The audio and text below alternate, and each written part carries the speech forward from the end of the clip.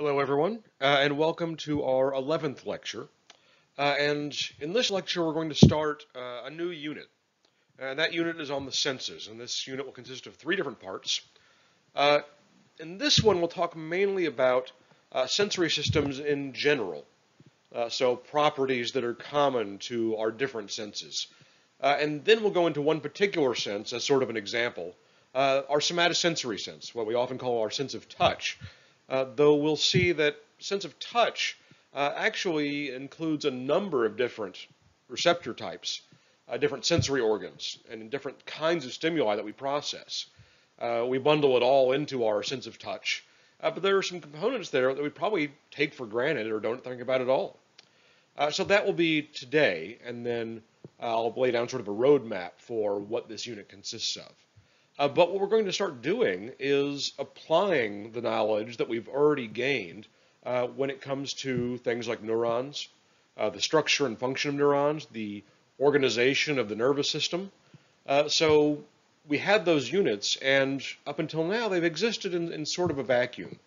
We haven't been able to apply that knowledge yet, but now we're going to start applying it. So we'll see why we learned all of that and how our psychological experience really depends on the structure and function of the nervous system.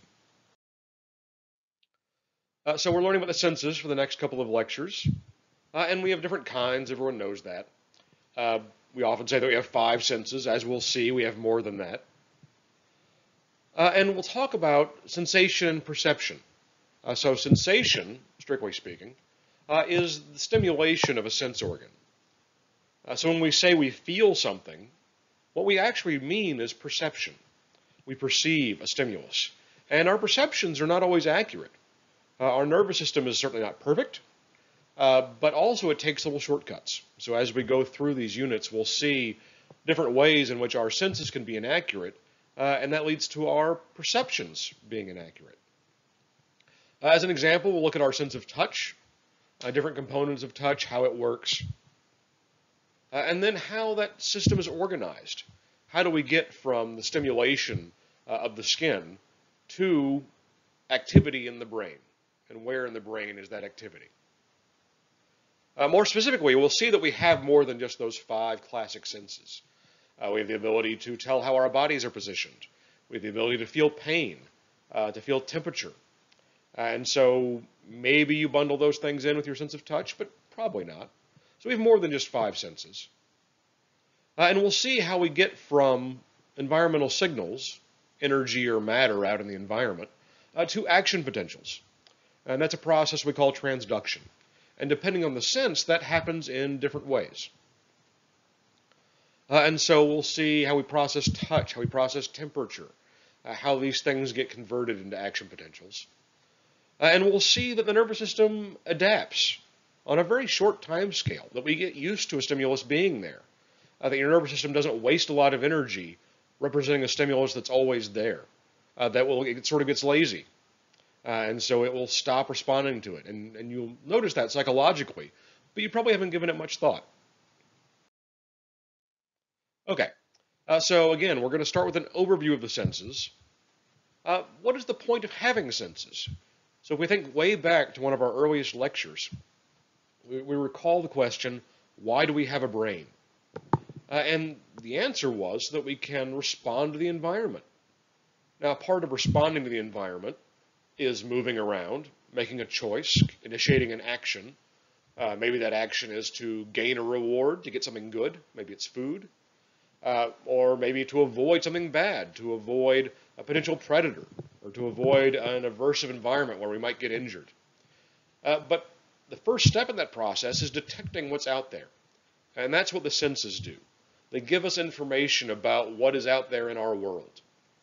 So they are the first step in that process. And of course, we have more complex psychological phenomena than just senses and movement. We have things like memory, which is important for storing information to determine our next actions. We have things like attention, where we can process some stimuli more deeply than others. And so we'll get to those kind of things later. But for now, we're going to start with one of our most basic components, the senses. So again, Today, we'll look at the somatosensory system as an example. Our sense of touch, but also some other senses that you might not have thought about. Next time, we'll move into our senses of hearing, taste, and smell. So we have all these senses, we know that. Some are more sensitive than others, especially when we compare to other animals. Our sense of smell, not that great compared to a lot of animals. Sense of hearing is okay, but certainly not as good as that of a bat, for example. And then we'll spend a third lecture on vision. And vision, we have a lot of our brain devoted to. We depend on to a large degree. So vision is a very important sense for humans. And primates in general tend to lean heavily on their visual systems. So we'll talk about how vision works. Now here's a table, this is from your book, that lists a bunch of our senses. And we'll talk about not all of these, but most of these. So we see our sense of touch up in the top row.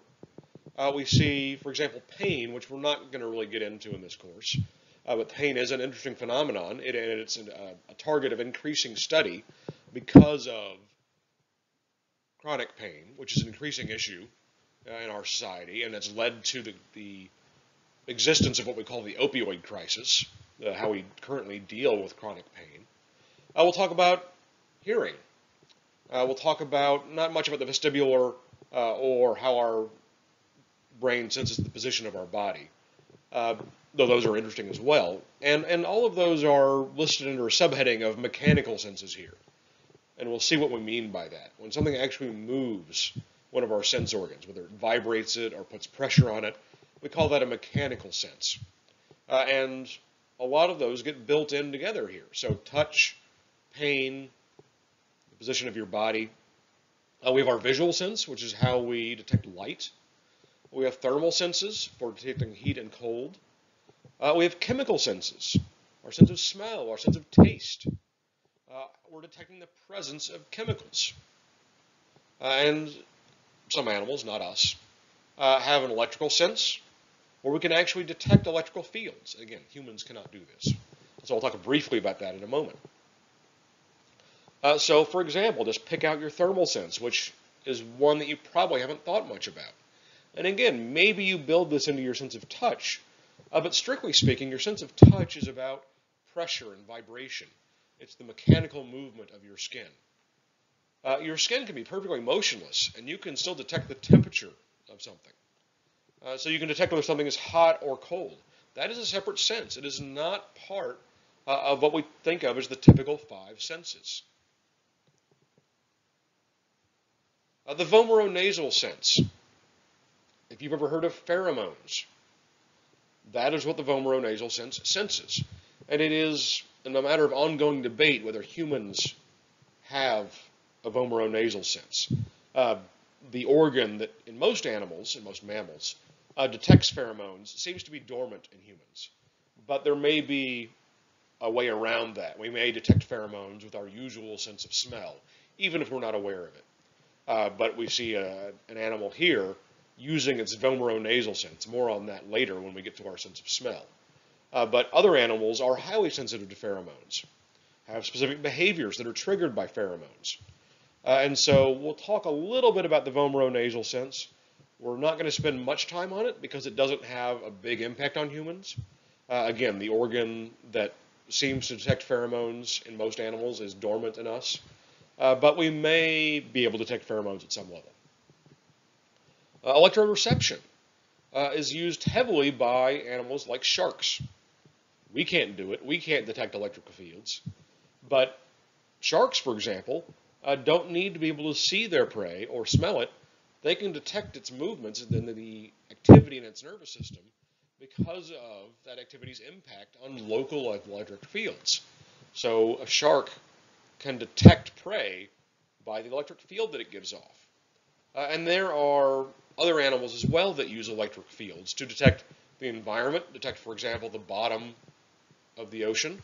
And these animals are almost all fish because salt water is a great medium for conducting electrical fields. Air doesn't really do it, so other animals don't detect electrical fields that they're land animals. But many fish can. And they can use it to detect other members of their species, use it to detect obstacles, use it to detect prey. So humans don't have this sense, so we're not going to spend a lot of time on it. But that is a sense that some animals have. So we're going to go back to ion channels. And we talked about ion channels a great deal in our unit on action potentials, in our unit on synaptic transmission, and we're now going to come back to that. So what activates an ion channel? What makes it open up and let ions in or out? So we've already seen that voltage can do it. So we've seen voltage-gated sodium channels. We've seen voltage-gated calcium channels like we see here. And just to remind you, these are ion channels that let in their specific ions, sodium or calcium, depending on the membrane potential, depending on the difference in charge between the inside and the outside of the neuron. So we've seen this in a couple different contexts. The action potential becomes initiated by the opening of those voltage-gated sodium channels. They open up when the neuron is depolarized, they let in sodium, and that depolarization propagates down the axon. When it gets to the axon terminal, those voltage-gated calcium channels detect that difference in charge and open up and let in calcium. And that lets vesicles release neurotransmitter. So we've already seen that. We're familiar with that. But that's just one thing that opens up an ion channel. We've seen it in calcium channels. We've seen it in the action potential, in sodium channels that are voltage-gated, in potassium channels that are voltage-gated. We've also seen ligand-gated ion channels, those channels that open up when a neurotransmitter is present. It binds to the channel, causes that channel to open up and let in sodium, for example, or let in chloride if it's an inhibitory channel. So voltage can do it, neurotransmitters can do it, we've already seen this. But a sensory stimulus can do this as well, and depending on the sense, it can do that in different ways. So for example, a chemical can come along that isn't a neurotransmitter, but a chemical comes along, binds to a receptor, and if that receptor is an ion channel as well, it opens up and lets in sodium, for example. This is how we detect odors and certain tastes. If that chemical is present, it will bind to the receptor. That receptor will open up and let in ions, whatever ion that specific receptor is for. So this is how taste works in some cases. This is how smell works, detecting the presence of a chemical, just like we do for a neurotransmitter. Light can do it. We'll get to that in our unit on vision. A ray of light, a photon, can come in and hit a certain part of these receptor cells, and that causes ions to come in. We'll see how later. Mechanical pressure can do it. And this is how our sense of touch works, also how our sense of hearing works, as we'll see. So these are just new kinds of energy or matter that can cause an ion channel to open up. But that's going to be very important to understand for this unit. So we've already seen voltage opening up ion channels. We've seen neurotransmitters opening up ion channels. But now we have other kinds of chemicals. We have light particles. We have mechanical pressure opening up ion channels. So we have some new categories of things that can do this. And not all species are the same when it comes to senses. We have a concept that's called convergent evolution. So we see some different species here. All of these species have eyes. They can all detect light. Many of them can detect color. But the eyes of these species are very different. And they've exhibited what's called convergent evolution. So all these different species need to be able to see, and their common ancestor might have had a rudimentary light receptor system. It can detect the difference between light and dark, but the structure and shape and function of these eyes are very different. A fly's eye is what's called a compound eye. It's very different from the eye of a bird or a mammal. And so all of these eyes more or less evolved independently because of the animal's need to navigate its spatial environment using light. So convergent evolution occurs when different species have the same need, and so they develop a common structure or a common sense. not common sense in the terms of reasonable, but a sense that they have in common, a way of detecting the environment. And that organ may look very similar across those species, even though it developed independently. And as we know from a sort of folk wisdom standpoint, that different species have senses that are more or less acute than ours. Our sense of smell is not very good, especially compared to a dog. Our sense of hearing is okay, but for example, from this diagram, cats can hear higher frequencies than we can. They can hear what we would call ultrasound. Elephants can hear lower frequencies. They have infrasound. We're sort of in the middle. But lots of species have more acute hearing, but also hear different ranges of frequencies. Our vision is pretty good. There are certain species of birds that have more accurate vision. Our color vision tends to be better than most animals, but it's not the best. So our senses compare to other species based on how much we depend on that sense in general. And as I've already mentioned, some senses are only possessed by certain species. We don't have the ability to detect electric fields. Some birds seem to have the ability to detect magnetic fields. We've already seen that some animals are more sensitive to pheromones. And that's a big group. We're relatively insensitive to pheromones, but that is a relatively recent evolutionary change. But there are lots of senses that other animals have that we don't. So we're going to start looking at the sense of touch, and it's a good example in lots of ways. So you have lots of sense organs built into your skin at different depths. And so we'll talk about those different sense organs because we tend to view our sense of touch as sort of unitary, as just one thing. But it has lots of components. But what they all have in common is what's called a generator potential. And this is not just for touch. This is, again, general to senses. But our sense of touch involves different sense organs. But what they have in common is that some sensory stimulus changes the voltage across these sense receptor cells. And that's called a generator potential. We already know that the word potential means a difference in charge. But something has to generate that difference in charge. And so that generator potential is the difference in charge that occurs when a stimulus affects whatever sense organ we're looking at.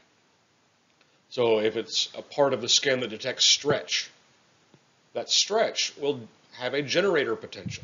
It will change the voltage across the membrane of that cell that detects stretch. Other cells, of course, don't detect stretch at all.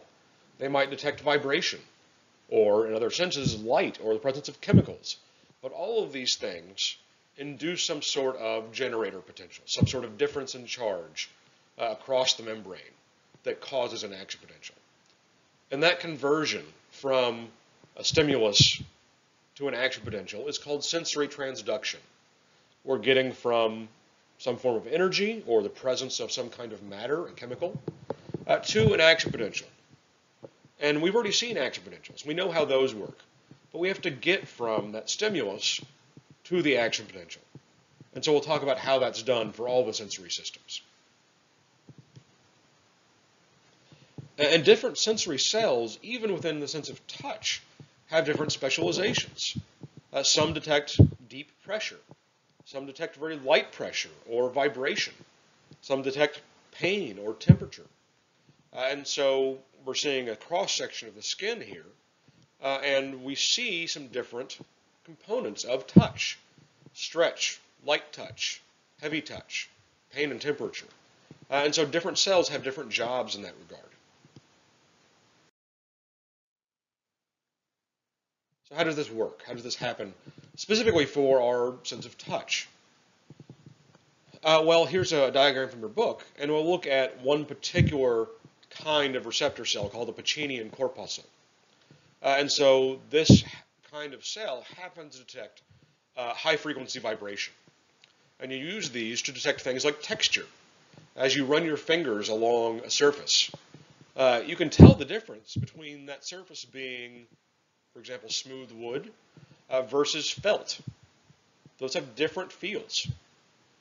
But even though we're using the same amount of pressure, our hand is moving at the same speed, it's the same temperature, we can tell the difference quite easily between something smooth and something rough because of our Pacinian corpuscles. So how does this work? Well, the dendrite of these cells is embedded in the multiple layers of this sort of waxy substance, kind of like myelin. It's this kind of onion-looking structure, lots and lots of layers. But the very middle, at the core of this organ, you have ion channels. And these ion channels open up when they get pulled open.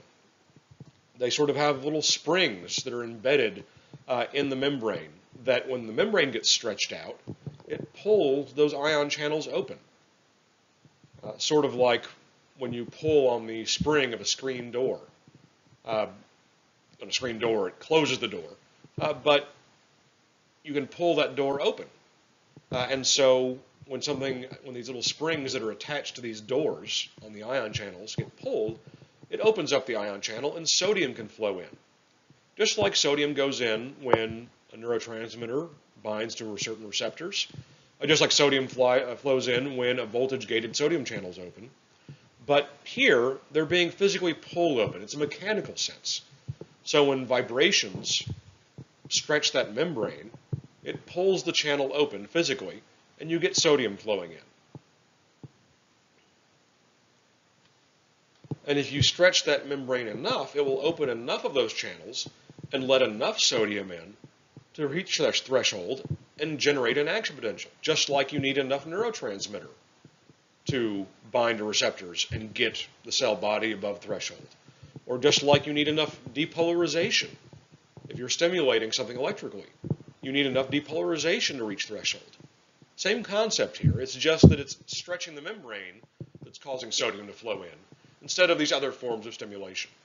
So that's how sensory transduction works for Pacinian corpuscles. Mechanically opening them up. So we have sensory transduction, and we know now how we get from a stimulus to an action potential. But how does the strength of that stimulus matter?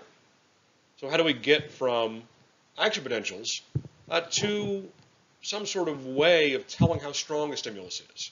We can tell a stimulus is there by stretching open those channels, letting in sodium. But it turns out that this happens to be pressure and not vibration. But if the more you press on the skin, the more action potentials are generated by these sense organs. And if you measure how hard you're pushing on the skin, and also ask the person how much pressure they feel, there's a pretty good correlation. We see in these two graphs that the harder you press, first there are more action potentials, the harder you press, but also the person indicates that they feel more pressure. So there's a pretty tight link between the number of action potentials being generated by the stimulus and the sensation the person perceives and what perception they indicate is happening. But this gets us to the idea of what's called range fractionation. So sense organs have a certain range of stimulus intensity that they're good at detecting. Below that intensity, they don't register it.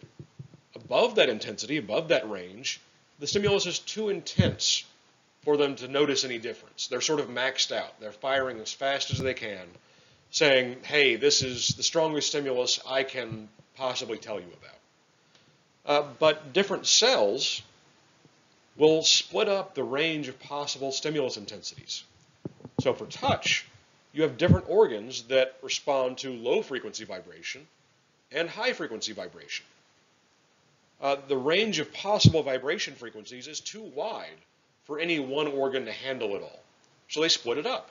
So you have certain cells, we'll talk about those in a minute, that detect low-frequency vibration. Those Pacinian corpuscles detect high-frequency vibration. So they've split up that range so that no one cell has to handle it all, because they can't. So these cells are specialized for the range of the stimulus that they're good at. When it comes to vision, we'll talk about, in that unit, rod cells and cone cells. Rod cells are good in dim conditions, low light, Cone cells are good in bright conditions. If it's really bright outside, your rods are maxed out. They can't tell you much. If it's really dim outside, well, your cones can't tell you much. It's not bright enough. So your rods take over. So depending on how intense the light stimulus is, you'll have different cells for handling that. Depending on how high the frequency is for vibration, you'll have different cells that handle that. So that's range fractionation. They break up the range of stimuli.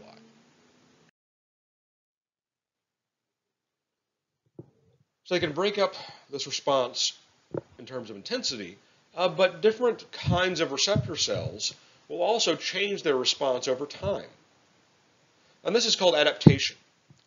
And different cells, not all of them do this, but they'll fire intensely when the stimulus first starts, but then they'll sort of get lazy. They won't fire as much, even though the stimulus hasn't changed. And you can notice this in the sense of touch, for example, when you have constant pressure. So when you first put on a pair of socks, for example, you can detect that pressure. You can feel that. After a while, you don't register it anymore. You don't constantly feel the presence of those socks or any other article of clothing. You get used to it. And it's not because you have to consciously try to ignore it. We do it automatically. Your sense organs get used to the pressure of that clothing item, and so they no longer fire as much for it. This is also true in your sense of smell. So if an odor has been around for a long time, you don't detect it as intensely, or maybe not at all. You get used to the smell of your environment. And this isn't, again, because you're consciously trying to ignore it. It's not because the smell has gone away. If you leave for a while and come back, you'll notice it again. It's because that odorant, those chemicals, are always there, and your neurons get lazy. They don't need to keep telling you that odor is there. They only tell you if something changes. So that's called adaptation. And different receptors will exhibit this to different degrees. Some cells actually will keep firing at the same intensity if the stimulus is still there. We call that a tonic response. So if it keeps on firing, that's tonic. The alternative is a phasic response, where the cell fires at first when the stimulus first shows up, but then gets lazy and doesn't fire as much or doesn't fire at all. So this is a figure in the lower left from your book, looking at some of the different cell types. So we've already seen Pacinian corpuscles. They are fast adapting. They are phasic. They fire when the vibration first starts and then stop. And they'll fire again if it stops. They'll fire again if it changes. Meissner's corpuscles respond to light touch, not deep pressure, light touch. They're also fast adapting. So they fire when that light touch first shows up and then stop. And they'll fire again when that pressure goes away. Things like Merkel discs or Ruffini endings, which detect stretch of the skin. Merkel discs detect deeper pressure. These are slow adapting. They are tonic. So they keep on firing as long as that stimulus is there. And you use both of these systems. So again, it helps you ignore things that are always present, but you don't always want to do that. And so you have different cells that either conserve their energy and just tell you when the changes happen, or tell you, hey, the stimulus is still out there. So you have this tonic versus phasic response. And again, this doesn't just happen in the somatosensory system. It happens in your visual system. It happens in your olfactory system. It happens in your sense of taste. You can get used to certain stimuli being there because of phasic responses. Other receptor types will tell you that something is still there, and those are tonic responses. And when it comes to, and this is more specific to touch, although we'll see it's true for things like vision as well, neurons have receptive fields, areas of physical space that they are sensitive to. And outside of that region, they can't tell you anything. And this is most obvious for our sense of touch, which is why we're starting with touch in this unit. Obviously, you have sense receptors embedded throughout your skin, but if you get pressure on your arm, its sense organs in your arm and really in that specific part of your arm that are going to respond. Organs that are too far away don't tell you anything because that stimulus is not within their receptive field. The receptive field is the area in which, if a stimulus occurs, that neuron will respond. So, for example, you can record from the brain of a cat. And if you touch its limb, you'll get a response in a particular part of the brain, but also for a particular neuron in the arm. And what's interesting is that these receptive fields are often sort of donut-shaped. So if you touch right in the middle of the receptive field, you get a very strong response from the neuron. If you touch just outside of that very central part, you'll actually get less response than if you hadn't touched anything at all, or if you gave a stimulus well outside that receptive field. So they're sort of donut-shaped. And the reason that happens is to get more fine spatial detection by having that area, that outer part of the donut that's inhibitory, where you actually respond less. We're not going to go into the mechanics of how this works. But you actually get more sensitive spatial resolution. You can tell the difference if the stimulus moves just a little bit because you have what's called this on-center, off-surround, this donut-shaped receptive field. This isn't just in the cat's limb, it's also in the cat's tail, for example. But you have these shaped receptive fields where the neuron is receptive in a particular area, but in a very particular shape. Now, of course, you also have the ability to detect temperature. And you do that with a sensory cell called a free nerve ending, which also detects pain. We're not going to go into that. But we've already seen Pacinian corpuscles that detect vibration. We've seen Ruffini endings that detect stretch, Merkel discs that detect touch. So this is one more kind of, it's a receptor, but it goes with a certain kind of receptor cell. And these receptors respond to temperature. They are ion channels. At a certain temperature, they'll be open. At a different temperature, they'll be closed. And this figure is not from your book, but I think it's a good one. First, it illustrates another form of range fractionation. These different receptors only let in ions within a certain temperature range. And so they've split this up. You have different receptors for different temperature ranges. On the far left, you have a receptor that only opens up when it's very cold. On the far right, when it's very hot. And you have ones in the middle that detect warmth or cool sensations. What's really interesting is that if you look at the top of this diagram, you see things that aren't temperature. You see food items or different plants. So on the left, you see garlic, a radish, mint leaves. And if you eat one of these things, you'll get a cooling sensation, especially mint. Mint is famous for producing sort of a cooling sensation in the mouth. Your mouth is not actually getting colder. What's happening is that chemicals in the mint, one particular chemical, is binding to the receptor that normally indicates a cool sensation. It's sort of tricking that receptor into thinking it's cool when it actually isn't. It's just activating that receptor by a chemical means as opposed to temperature. On the far right, well, almost the far right, we see a chili pepper. Chili peppers contain a chemical, you may have heard of it, it's called capsaicin. And that binds to a particular receptor that opens up normally when it's hot, when something is hot. But this is just a chemical. It doesn't actually heat up, if you eat spicy food, it does not heat up your mouth. Instead, it binds to this receptor and fools that receptor into saying that it's hot. Actually, the temperature is the same. It's just that this chemical creates a sensation of heat.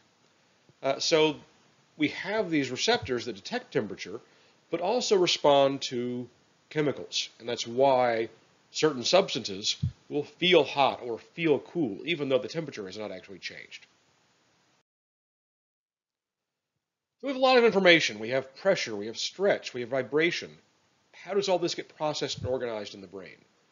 Well, out in the body, your body has different zones that we call dermatomes. And each dermatome, you can see this figure from your book, sort of look like tiger stripes on the person, because if we think back to our unit on the peripheral nervous system, we have different sensory nerves that all feed into the spinal cord at different locations. So depending on the part of the body where touch is occurring, that will go to a different spinal nerve, to a different dorsal root ganglion, and into the spinal cord at a different location. And so these dermatomes are sort of stripes of skin that correspond to a particular spinal nerve. So all your skin is divided up this way, with different spinal nerves corresponding to different parts of the body. So spinal nerves that exit the spinal cord lower down correspond to parts like the legs, that are higher up, the torso, even higher, the neck. And so you have these dermatomes, these different zones that detect touch on different parts of the body. And what's also interesting here is that different dermatomes and different parts of a dermatome will have receptive fields of different sizes. What does this mean for us? Well, it has a very practical impact. If receptive fields are very big, then if you move a stimulus within that receptive field, you can't tell a difference in location. It all seems the same to you because it's stimulating the same neuron. It's only when you move to a different neuron's receptive field that you can tell that stimulus is in a different spot. And so some parts of the body have neurons with very big receptive fields, like the back. So if a stimulus moves a couple of millimeters on your back, you can't tell. But you can tell very easily if it moves a couple millimeters on the palm of your hand or a fingertip, because you have a lot more receptor neurons on your hand. You have a lot more receptive fields. The receptive fields are quite small. So a small change in location is picked up by a different neuron in the hand, whereas on the back, it can handle, a single neuron will handle stimulus across a wide range of locations. So this is why we tend to use our hands for fine touch, for telling details. We don't use our backs because if you use your back, you only have one or a couple of neurons that you can be using for a small stimulus. Whereas for your hand, you have lots and lots of receptive fields that are there. So you can tell this by what's called the 2-point threshold. A stimulus that actually consists of 2 sharp points will feel like one if both those points fall into a single receptive field. What does this mean for us? Well, it means if you take, for example, a pair of tweezers, and I encourage you to do this, a pair of tweezers, if touching the leg or the back, will feel like a single point most of the time. But that pair of tweezers obviously feels like 2 points in the palm of your hand. The point of the tweezers, the 2 points, have to be very close together before it seems like one. And that's what this diagram, not from your book, shows. That the bars on this diagram are the distance between the 2 points of those tweezers for it to seem like 1 point. And so that distance is very small for the hand. You can tell between 2 points and 1 point for very small distances. For the back or the leg, those 2 points can be pretty far apart, and it still seems like 1. So that's what the 2-point threshold is. The distance at which you can actually tell there are 2 points and not just 1. We've already seen this, so I'm not going to belabor it here. But of course, we know that one side of the brain handles the opposite side of the body. We have that contralateral organization. So here we see a receptor in the hand. That signal goes up. If it's, for example, on the right side of the body, that receptor is on the right side. Its neuron is on the right side. It goes up the right side of the spinal cord, and then in the brainstem, it crosses over. And so from there, it travels up to the thalamus and to the left side of somatosensory cortex. So with that crossing over in the brainstem, we already know this. I'm just reviewing it. So we have this general organizational plan, not just for sense of touch, although that applies here, but for the senses in general. So information often comes into the spinal cord. This is true for touch in particular. And then goes up to the brainstem.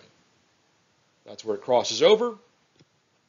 And it goes to the thalamus, our sensory routing center. Our thalamus is the routing center for all of our senses, except for our sense of smell. Smell goes directly to the brain, or a different part of the brain, I should say. Other senses go through the thalamus. From there, sensory information will go to the primary sensory cortex for that sense. So for touch, it's in the parietal lobe. For vision, it's in the occipital lobe. For hearing, it is in the temporal lobe.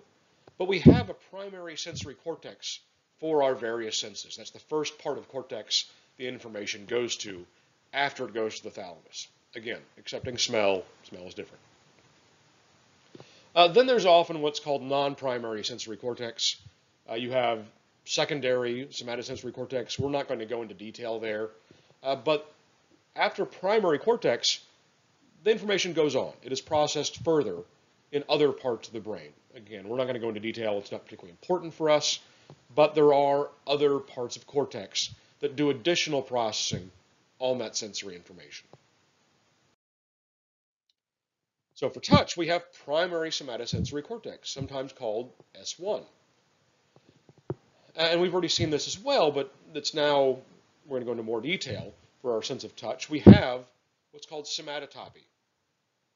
If we break that word down, it means that soma, parts of the body, map on to different surfaces. So topy, the same word as in topography, the study of the surface of usually the earth. But somatotopy means that different parts of the body correspond to different locations in somatosensory cortex. For example, our hands take up a lot of space in somatosensory cortex because we use our hands a lot. So they are sensitive, they have a lot of receptive fields, a lot of neurons, and they are heavily represented in somatosensory cortex. Things like your back or your thigh don't have big representations. You don't have a lot of neurons, a lot of receptive fields. Even though those parts of the body, in a literal sense, are big, they don't have a lot of sensitivity. They don't have a lot of neurons, a lot of receptive fields. So you don't need much of the brain to process those parts of the body. And if you look on the far right of this diagram, you see this oddly proportioned little man. And the hands are huge, the mouth is huge, because this person, this is what's called a sensory homunculus, which means little man, is proportioned not according to the actual size of those human body parts, obviously, but is proportioned according to how much representation there is in somatosensory cortex for that part of the body. So hands are heavily represented, the mouth and tongue are heavily represented. So those parts on this cartoon are represented heavily. They're bigger. That's all that means. We should also note that these maps are also plastic, not in the material sense. They're obviously made of neurons, but that they can change. So individuals that use their hands a lot and need a lot of sensitivity in their hands, with practice, the hand area of the somatosensory cortex can become even bigger. If you play a stringed instrument, odds are if you are right-handed, that you hold the strings down with your left hand. So the corresponding part of somatosensory cortex, that corresponding to your left hand, tends to be bigger with a lot of practice. You don't actually lose the nearby parts of your body in terms of sensation. It's not as though people that play stringed instruments can't feel their left arm as well. We don't know how that works exactly, but the hand is more sensitive without losing sensitivity of other body parts. If a part of the body is lost, the neighboring areas of somatosensory cortex will take over because sensations aren't occurring for that body part anymore. It's missing. You can get phantom limb pain. We're not going to go into detail there. You can still get sensation for a body part that isn't there due to firing of neurons in that area. Obviously, the body part itself cannot be stimulated. It's gone. But you can get nearby areas taking over a body part whose representation is no longer active in somatosensory cortex. So they're plastic in both ways. You can get an area getting bigger, or you can get an area getting smaller through disuse. Okay, that will do it for our unit on the senses in general, and our sense of touch in particular. So we saw why we have senses to detect our environment, and we went over an overview of the basic types. And hopefully you learned that there are more than just 5 senses. Obviously, there are also senses that we don't have. And we went over how sensory transduction works, how we get from a stimulus in the environment to action potentials, and how stimulus intensity tracks with more action potentials, and also perception of how strong that stimulus is. We saw concepts like range fractionation. And we saw how the somatosensory system in particular is organized. But we also saw a layout for the senses in general. You have sensory information going to the spinal cord, through the thalamus, going up to primary sensory cortex. And we'll see that theme again and again as we go through the senses. Okay, so for next time, obviously this is an online video, take the online quiz. Read the next chapter, do the next reading, and we're going to stick with our unit on the senses, and next time we'll talk about hearing, smell, and taste. So we've done our overview of the senses. We'll talk about a few. The time after that, we'll talk about vision. And as always, do the reading before lecture. That's going to help you absorb the material. And with that in mind, again, our next unit will be on hearing, smell, and taste. After that, we will do vision. We're going to work our way through the senses. And as we go through these units, hopefully this content is now relating back to our units on action potentials, on synaptic transmission, on the structure of the brain. So we're really going to start building on that more biological content that we went over earlier in the class. So I will see you next time.